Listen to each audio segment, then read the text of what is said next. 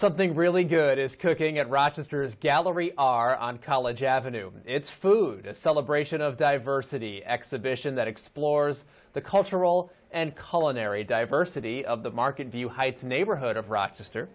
Residents allowed photojournalism student Audrey Horn into their homes. Her photographs of select residents, their kitchens, and the community gardens are on display. The idea started as a potluck lunch called Eat a Memory, where 14 people shared their histories. They realized that they all came together around food, and so they came up with this idea for this project, a food celebration of diversity, to show just the beauty of the community and through the connection of food. The free exhibition runs through March 20th.